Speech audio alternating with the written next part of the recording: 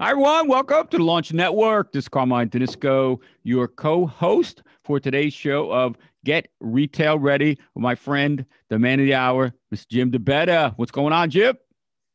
Good morning. Good morning. Yeah, it's a chilly start here to the day in Atlanta. We had some like mid-20s temps this morning, and it was raining all day yesterday. So there was this whole, black ice warnings and everything, but looks like it's clearing up. Wow. So hopefully we'll get past all that. But other than that, we had the holiday yesterday, so a lot of people have been quiet.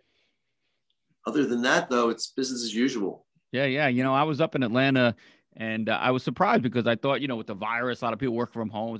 But you guys have some traffic up there, man. You got some cars.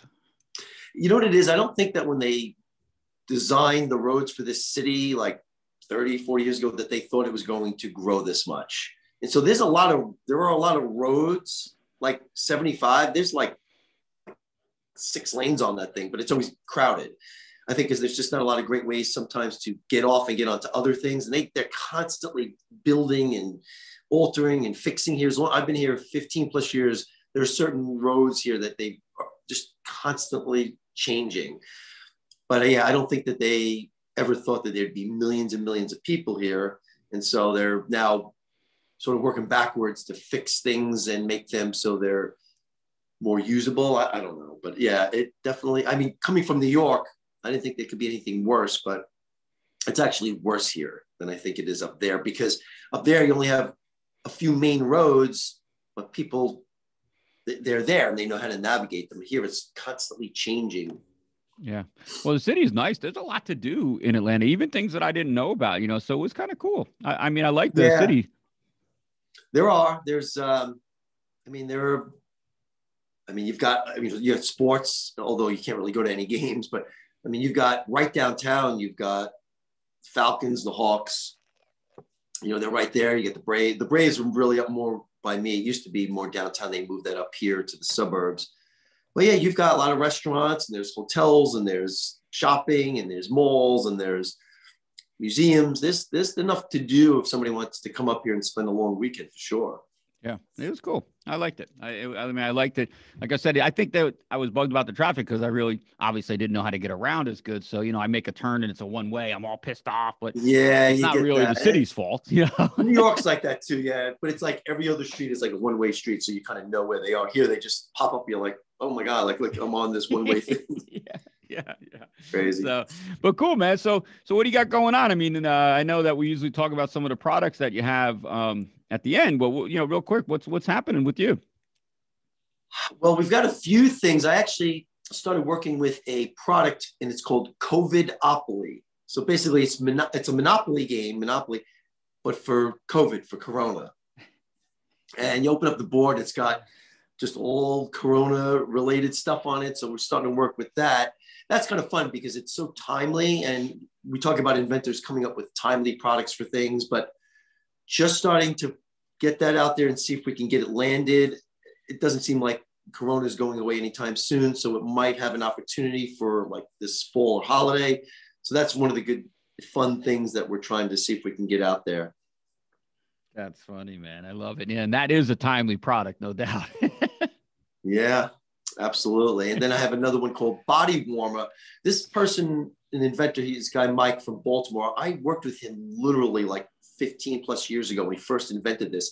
Basically, think of it as suspenders for like you wear, and they're chargeable, and you charge them up for a few hours, and then you put them on, and they're heating strips. So if you're doing anything outdoors, they keep you a little bit warmer. But now the product's evolved, and it looks more like a lanyard. And he came back to me a few months ago after not hearing from him for a long time. And we actually got the product placed at Sportsman's Guide 15 plus years ago. And it didn't do great, but I think it was just sort of clunky at the time. But Mike has now reinvented his own invention. And we're just starting to see if we can get that out to all the sporting goods stores and everybody else. Cool, man. Yeah, that's awesome. It's yeah, funny so when people stuff. Reinvent. They make sure that, their own invention. Yeah, that's, so, but he understands that it needed to be better, it needed to be lower priced. you learn lessons, unfortunately, the hard way sometimes the first time, but he definitely made a go at it to make it better the second time around. So hopefully we have a better result with it. Cool. Yeah, it's always fun to see that. All right. So we are going to pick up where we left off from last week. As you know, we get endless questions from people. A lot of them are the same. And so we want to cover a few more of the most common questions that inventors ask, because even since last week, I'm still getting the same questions. So I figured let's keep rolling on that. And the number one of all of these questions that we get, unlike some of the questions that we only hear once in a while, is should I license or bring the product to market myself? I know you get that one all the time. And my first reaction is, where are you in your life? What are you doing? Do you have a career or a job that takes up your days? Do you want to be in business for yourself? Are you at retirement age where you can actually do this if you wanted to do it? And a lot of people just don't understand the differences and the risks and rewards. I mean, do you get that question a lot? Yeah. I mean, and it's one of the first things that I ask really if they don't bring it up, because it will put you on a different path. Like, I don't want to talk with somebody for 2 hours about manufacturing and prototyping and all the things that it takes, if in reality, they're looking to license or in that position in life that they really should license. So it's one of those questions that I ask right up front, and I kind of try to explain both ways or both paths. Yeah, and I get people that they're confused. They say, well, Jim, hey, I've got a product and I want to license it to a retailer. And I don't think that they even understand what that means. I have to go back and say, listen, you don't license to a retailer, you sell products to a retailer. So you make it at a factory, and then you package it, and then you call on that retailer and you sell them the product, and they resell it to people like us who walk in their stores. So they're confused. And I tell them that licensing is when you approach a company. So if you have a pet product, we would approach a pet company and you would lease your intellectual property or your patent rights over to this company, this brand. So if you have a pet bowl, and we would approach a company that sells pet bowls and say, hey, we've got this idea. And I'm leaving out all the details of how you do a licensing agreement. But in essence, if you strike a licensing deal with that pet bowl company, they're going to do all the manufacturing and the selling and the marketing for you. And you're going to receive a royalty, usually 3%, 5%, somewhere in that range generally, in exchange for lending them, and I'm doing air quotes there, lending them your patent rights so they can go out and manage that part for you. So that's a case where somebody doesn't want to be in business for themselves. They'd rather have somebody do it for them. But of course, they're only going to get, so to speak, a few bucks for every 100 that get sold, versus doing it on your own where, hey, you're going to be in your own business. You're going to take a lot more risk, a lot more financial risk, but you stand to make a lot more money usually for every product that you sell. Yeah. It's one of those things where the financial side is super important. It really is to me, to any inventor. We want to make money. There's nothing wrong with talking about, wanting to make money for your idea and selling it. And I don't know if you get this as often as I do, but a lot of times when someone wants to license, they still don't want to let go of their idea. They still want to be part of decision-making. They still want people to know it was their idea. And I want to let people that want to license know that you won't get any of the credit for the licensing if you license your idea. And if it's just where you want to, get your product out there and you want to make some money, you have to take the emotion out of it, right? Licensing companies are very seldom are going to allow you to have any kind of say in what they do as soon as they take over your product. Yes, we talk about passion versus emotion all the time. And when you do license, you are relinquishing your role, your rights to a degree, completely over to this company. And so if you do have pride in having your name attached to it, or you want your story to be told, or you want to be involved and have the spotlight, licensing might not be the thing for you, because you are giving this task, all these tasks over to somebody else. That's what a lot of people want. They just say, hey, I always have ideas for things. I have ideas for this. I have ideas for that. and they're constantly coming up with stuff so fast and so quick that they probably couldn't even manage running a business on their own, because the ideas are usually not in the same realm of products. So it's not pet products. They have a pet product and a housewares product and a consumer electronic product, and they have an accessory, and they have a clothing idea or whatever else. Those are things to license, but you're going to basically disappear. The company's going to take over. They're going to do everything. And then when they start selling it, you get your few percent in the form of a royalty.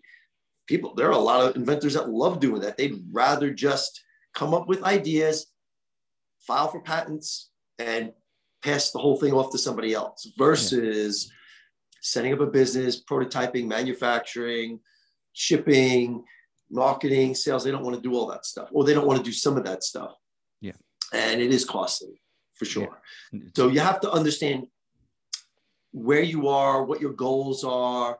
If you just do not like, and a lot of people have careers, they're successful already. They have a job they like, and they just don't have the time. Even if they wanted to run a business around their invention, they don't have the opportunity to do it. So they would rather make some money from their invention versus nothing.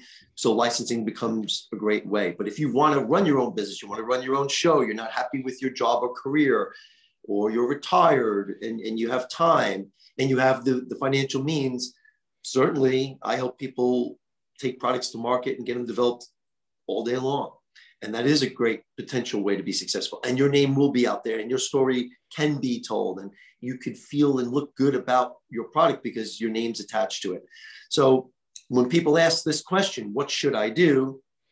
We have to go through these motions and find out really where they're at, and then not make the decision for them. I never say you should, or you really need to do this, or you need to do that.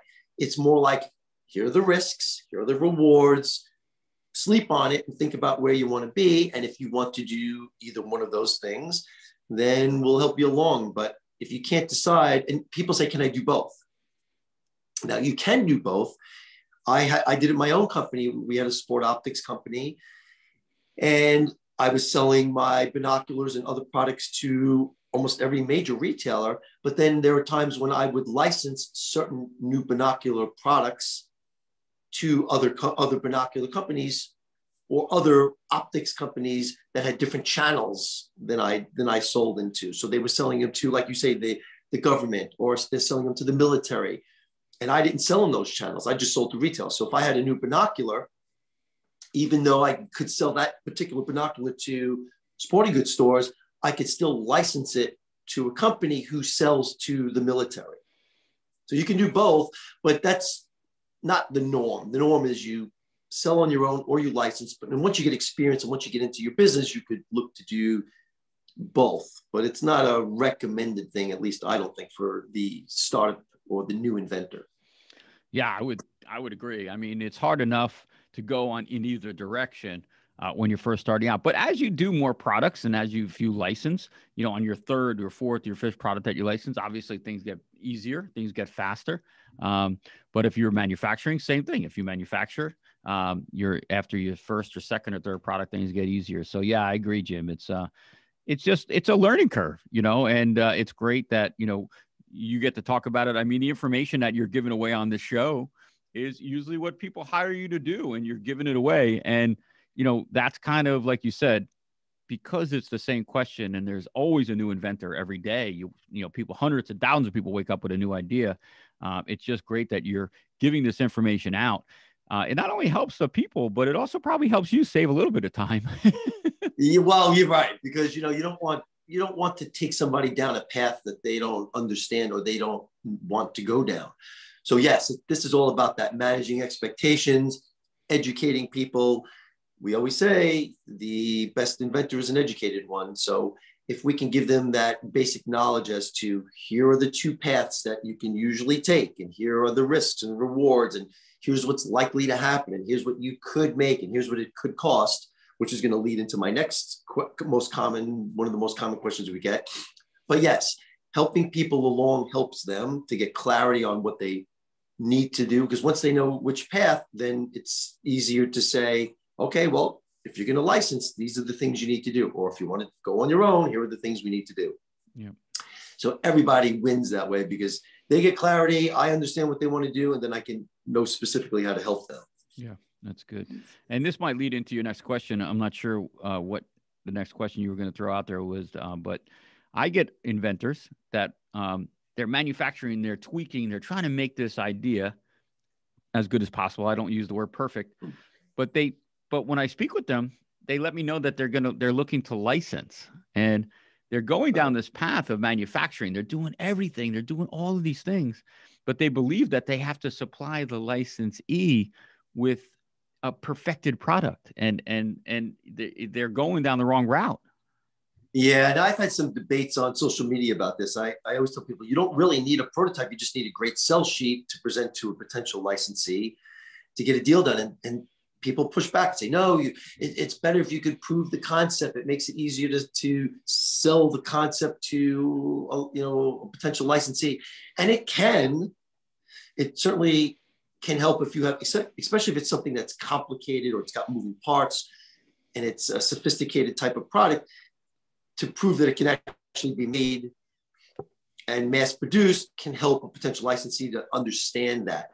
But if you're approaching a consumer electronics company with a consumer electronic item, they know how to manufacture, they know how to prototype. They could look at something and guess, or educated guess to a great degree, that this thing could probably be made. Now, should you perfect the prototype and make 10 iterations of it? No. I think you should, at best, come in with a somewhat functional or a good model of what that should be. And along with the sell sheet, you can present that. But there are people in our business who will stand behind what I'm saying, which is with a great sell sheet that's very clear and maybe a short video explaining yourself, that you could absolutely get a licensing deal done, because what you do is you want that licensee to pay for prototypes and refinements and manufacturing. That's why you're licensing. If you want to do all that, you might as well manufacture and sell it yourself. So it's not a no-no to prototype. It's just something you don't have to do for a lot of basic products in order to get a licensing deal. Yeah, perfect. Exactly. Yeah. So there is that balance, and that's why talking with somebody like yourself or somebody that's doing it, you just don't want to spend hundreds of thousands of dollars on something if you're going to try to. No. Again, if you're going to do that, then what are you licensing for? So that leads into the next question that I get often, or at least after they ask a couple of other questions, which is, what does it cost to invent a product? What does it cost to license? What does it cost to bring a product to market? And the answer is, it depends. So if you're going to license the product, it really should cost you next to nothing. If you file for a patent or a provisional, and I don't want to get into patent speak too much here because it'll take up the whole rest of the podcast. But if you file a provisional patent, you fill out a provisional patent application, it's not going to get examined by a patent examiner at the U.S. Patent and Trademark Office, but rather it gives you a 1-year time frame to claim patent pending status and to work on that invention until you can file what we call real patent, which is a non-provisional utility patent. So other than that cost, and that people try to do it themselves. I never recommend it, but for a few $100, so to speak, you can file on your own, or you could pay a little bit more and have a patent agent or attorney do it for you. Other than that, and making a sell sheet, which again, people can do on their own, or you could pay a few $100s to have a graphic artist do it. If you don't need a prototype, that's all it costs to potentially get a licensing deal. You just have to then reach out to companies, find them, pitch to the proper people at those companies. You can email them or call them or try to get an appointment with them and hope you get a deal. If you decide to go it on your own, it depends on the complexity of the product. It's going to cost you tens of thousands for sure, just having prototypes made, having CAD files, professional drawings done of the product if they're needed. Per piece manufacturing, if a factory wants a minimum of 1,000 pieces made and your product costs $5 each to make, you're going to spend $5,000 just to have that made. and then selling it and marketing it. So I always tell people, for a very simple product that doesn't move, that doesn't have batteries, you could be $25,000 to $50,000 for sure when all is said and done. But if you have something that's more sophisticated, that's more complicated, it could be 50 to 100 grand or a few $100,000 for sure by the time everything is said and done. So it just depends on what you're doing, what the product is, and how much you really want to spend on it to make it the very best of that product. Or you just want to get a basic model out there and see if you can sell it a little bit and then pour more money into refining it. Yeah, 1,000,000%. And that is a great way to look at it, Jim. And what I want people to also understand is having your product, having inventory, doing all the right things is great, but it also has to get out in front of the right people. And that's kind of, where Jim comes into play. So there's also ancillary costs. And we're not trying to, as Jim said, we're not trying to discourage everybody. We're just trying to let everybody know that there is costs to manufacturing and bringing a product to market. It's not one of those things that I love how Jim says it, build it and they will come. It just doesn't happen that, right, Jim? Yeah, and it is a process, and it takes a lot of time. When you license, you basically hand all of that off to somebody else. And I'm not trying to say that people should just go out and license their ideas, because again, the amount of money you could make dollar for dollar usually is a lot less with licensing than it is if you do it on your own. But if you do go it on your own, there are steps. Carmine, you manufacture, you develop products. You and I do things together. It takes months even for the simplest of things. So you have to just realize you're starting a business, and like any business, there's ramp up time. There's whatever it is that is in that business you're in. It doesn't just happen overnight. It takes 6 to 12 months to get a product developed and manufactured. And then you're going to spend the next 6 to 12 months trying to sell it. So it's a couple of years before you probably will see any success. So if you're ready for that, it's fine. But the cost to doing that can really vary. And then people say, well, is there, what about the cost for you, Jim? And I'm like, well, it depends on what I do for you. You could pay me by the hour to pick my brain and help you along, or I could charge you a couple $1,000 a month to help you sell it. But again, I'm doing all the work for you. You're sitting back while I do all the sales and marketing stuff for you. So again, to each his own. It depends on what you want to do within your own personal self, but there are costs for sure. And as long as people understand that, and how we get more exact costs is we get quotes. So I say, hey, Carmine, I've got this widget. What is it going to cost to make a mold for it? What does it cost to make each piece? And then I go to a packaging person and say, well, what does it cost to package this product? And then I present all these quotes to the inventor, and it's not going to be 100% accurate. It might vary 20, 30%. But at least they have a general idea. So if they know it's going to cost them 50 grand, all in, it could wind up costing them 40. It could wind up costing them 80. But at least they have an idea and they're not surprised. And like any investment, if they have an idea of what it costs, then they can go in with their eyes wide open. They know the risks, and then they can decide if that's what they want to do. Yeah.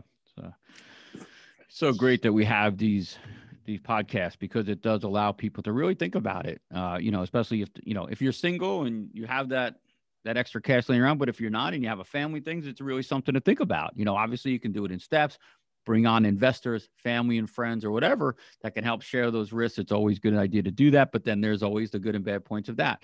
But yeah, it's funny, Jim. We do this so much, hundreds and hundreds of inventors, and it seems like every product is different, obviously, because it's an invention, but every situation with that inventor is different. Yeah, and that's exactly why we can't give them an exact price.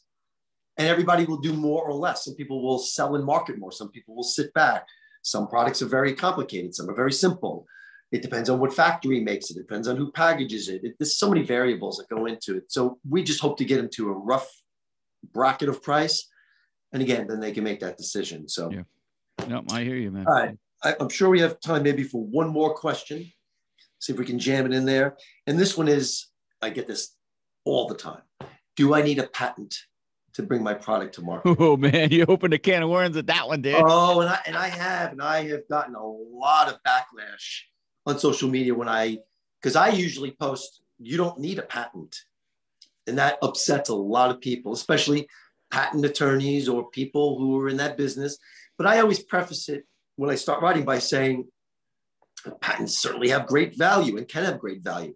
And patents can be basically necessary, especially because when you go to license, that's your leverage point. So if I go to you, Carmine, and you're a company and I have a widget and I have no patent protection at all on it, and I disclose all about it, what's to stop you from saying, hey, Jim, great to meet you, we'll be in touch, and then you just go and make the thing yourself? So that's when non-disclosures and patents and that type of legality will potentially, not always, potentially protect you. But it is your leverage point. If I now come to you and say, hey, Carmine, I've got a patent pending, or I've got a patent on this great new widget, now I'm in a much better position to do a deal with you because you now can't readily copy it so easily. Now you can try and we can fight, and that happens too, as we very well know. But usually, if I've got a patent on something and I approach you, the company, to do a licensing deal, if you're a good company, you're going to respect my patent and you're going to use it for your own financial gain, meaning you're going to do a licensing deal with me and you're going to, manufacture it and sell and market it, and you're going to give me a royalty on the sales for that, for however many years you do a deal for. So in that case, a patent is a lot more valuable. But here's something that a lot of inventors don't know. In order to bring a product to retail, you do not need a patent. It's not required. In fact, most retailers never even ask about patents. All they care about is the product itself. Wow, check this out. I think we could really sell this. Is there money to be made? Is there enough profit margin in it for them to sell? Can they get behind it from a marketing standpoint? I mean, I've been doing this forever, and I really can count on probably two hands how many times a retailer said, is this thing patented? Mm-hmm. Now, does it help potentially that it's patented because the retailer may feel a little bit more comfort that it won't get knocked off? Maybe, but we know products have short life cycles. Mm-hmm. So if you have something, especially if it's trendy, that's going to last a year or two, maybe 3. And then there's going to be either a new and improved version of that, or somebody's going to make something somewhat similar. It's not infringing on your patent rights, but it's still close enough that people say, hey, did I get something like that? No, look, now here's something that's kind of like that. Yeah. So people often mistake the term of patents as if it's a complete and 100% requirement. In fact, there are savvy licensors, that would be you, the inventor, who licenses your product to a company. You're the licensor, the company is the licensee, that will actually get the licensee, the company, to pay for the patents, to get them create, to get an application in, and to get it, the whole cost of getting a patent done. Mm-hmm. There are inventors that will do that because they're already having that licensee, that company, sign non-disclosures that, they could hold them to that. The non-disclosure is a legal agreement that says that both parties, or in particular the company you're approaching, won't disclose, share, or use that information for their own personal gain or to replicate blah, blah, blah, blah, blah, legal stuff. So the short answer is you do not need a patent at all. Should you have one in certain cases? Absolutely, it can definitely help you. But in my world, generally speaking, when you go to retail, I really don't necessarily care. Yeah. Especially if the product is something that I know is not going to be on the shelves for the next 10 years. Most things have a life cycle. We get through them, we sell them. And usually too, retailers like competition. There's almost never just one of something on a shelf. There's always, we see, we know Mike Van Horst, he's got that, the picture hanger. The thing is awesome, right? It's really cool, helps you hang pictures with ease, but he's not the only one with those types of devices. There's lots of people just can't copy his particular device the way he has it. But there are plenty of other picture hanging devices out there that people will buy and that retailers like to offer choices. It's like if you went to a restaurant and they just sold one thing. I mean, if you really love that thing, you'd go there and just keep getting the thing. But you go to a restaurant and you want to have different options for things. Right. So even if you like the one thing you go in there for a lot, oh, I'm going to try this. I'm going to try something that's like that. Like you can get a burger made 50 different ways. You can get chicken made 100 different ways. Chicken is chicken, but you can get chicken with this on it or made that way. So inventors have to realize that it's always good to talk to a patent attorney. It's always good to understand what your legal rights would be, but you have to also be willing to defend against patent infringement. So if somebody comes along and copies your idea, even if it's patented, you got to fight them. And it can be a fortune to defend against patent infringement. And that's a whole nother discussion. And that happens to inventors occasionally. But I guess the whole bottom line here is that you don't need them. They're potentially good to have. And you have to look at each particular circumstance and make a decision if that's what you need to spend your money on. Jim, this is awesome. You're exactly right. Well, 1,000,000%. The thing that I like to talk about is, like you said, and what we've talked about here, every circumstance is different. But what I would beg any new inventor, anyone out there that's an inventor, please, and I say please, please, please, do not go out and ask your patent attorney what the best thing to do is first. Okay. And patent attorneys are great. Jim and I both know hundreds of patent attorneys. They also do trademarks and all kinds of stuff that you need. It's just that if you ask a patent attorney what you should do, they're going to say, get a patent. Just like if I go to the dentist, tell him my foot hurts, he's going to work on my teeth. The trick is to do not get a patent first thing, because me as a designer and a manufacturer, I can guarantee you that your idea is going to change through iterations. So even if you want to get a patent, you should wait. There's a sequence involved. So please don't spend $5,000 or $10,000 on a patent when you could take that money and design and develop your product first. There's ways to protect it without getting that patent in the first step. Yeah, again, it's just before you do anything, before you spend money, talk to one of us. Just learn what your options are, learn the risks and rewards and the potential payoffs and, you know, the procedures. It's like anything you do. You want to do a little research, you want to do your homework, you want to be educated on the process. And we'll never tell you definitively, like, you have to do this. It'll be more like, this is what I think you should do based on us doing this for decades. This is the likely outcome. And then it's up to you to decide if that's how you want to proceed. Yeah, I agree. I've had products that came into my office patented with just an idea, just a drawing.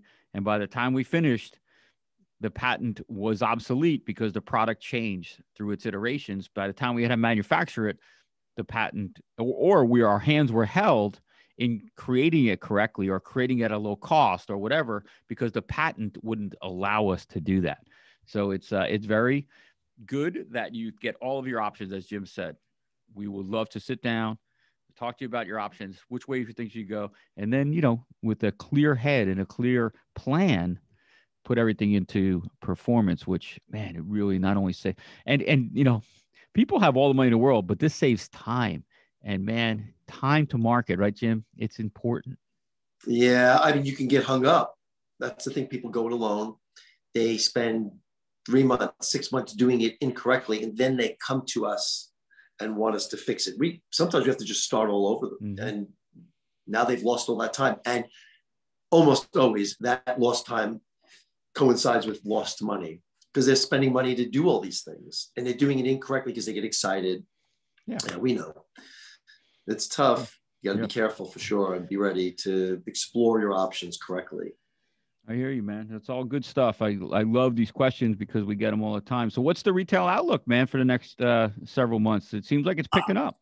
It is. People are, again, even though some retail stores close a little earlier or limit how many people can come in, when I'm out and about just doing my normal stuff, stores look basically the same. The shelves look the same. The amount of things that are being sold look the same.